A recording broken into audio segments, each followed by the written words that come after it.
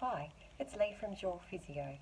Now, a lot of my clients have problems with swallowing tablets, and we know that that can be related to a dysfunction of your swallow muscles, or mostly what the dentists are telling me is a very strong gag reflex. So if you find you easily gag, you'll probably know that you can't gargle and you can't swallow tablets very well. So you can do some simple things of changing your head tilt more towards a little bit down rather than up when we take tablets. We often teach children to go up. That actually kinks your pipes through your throat. So actually just tucking down a bit and holding the water, a small amount of water, not a large amount of water in your mouth, and that can help you swallow. To help swallow, you can just practice by gargling. From about the age of 8 onwards, we start to have mastery over gargling, so be careful with children that they don't breathe in water when you're practicing, because it can go into their lungs and they can choke and aspirate. So practicing with children first would be blowing bubbles in the bath and holding water just in their mouth before they swallow, and then eventually getting them to gargle in a neutral position first before you decided to teach them the head tilt. Same with adults who are having problems with swallowing.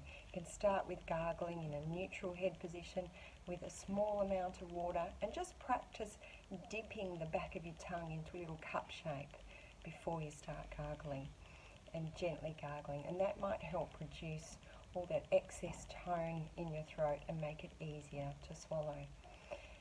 It's also obviously related to your vagus nerve. If you've just got mild dysfunction, the gargling will help with that tone and help with your reflex in your throat muscles.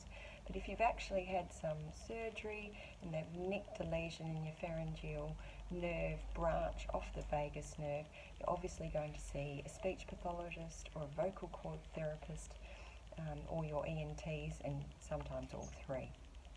So very important to make sure that your vagus nerve is assessed properly. And there's so much information on the internet about deep breathing exercises. I advocate strongly for dampening down your vagus nerve and calming exercises. And the deep breathing exercise I advocate is breathing in through your nose for 10, hold that air for 10, and then breathe out through a large round open mouth for 10. Better to do it lying down, because you can feel quite dizzy when you do those kind of breathing exercises. Do not do them in the bath.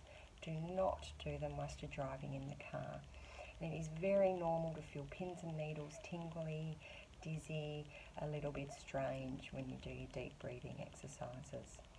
So very important, if you can't swallow tablets, start with some gentle gargling regularly just before you brush your teeth, because the clients with a big, strong gag reflex will find it very hard to even put the toothbrush in their mouth. And then if you're still struggling, we're needing to check in with your dentist or your ENT to see if there is an airway restriction.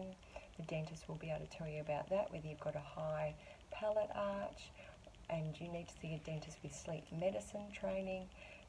You might have restrictive airways from severe rhinitis, hay fever, eating very bad foods, lots of sugar, you have inflammation all through your mucous membranes. There's many different reasons why you can have an airway restriction. Might be a deviated septum, might be turbinates. You'll see an ENT for all of that sort of stuff. So there are other things you can do to assess, but there's the very gentle stuff to start off with before you rush around to see everyone else. Hope that helps.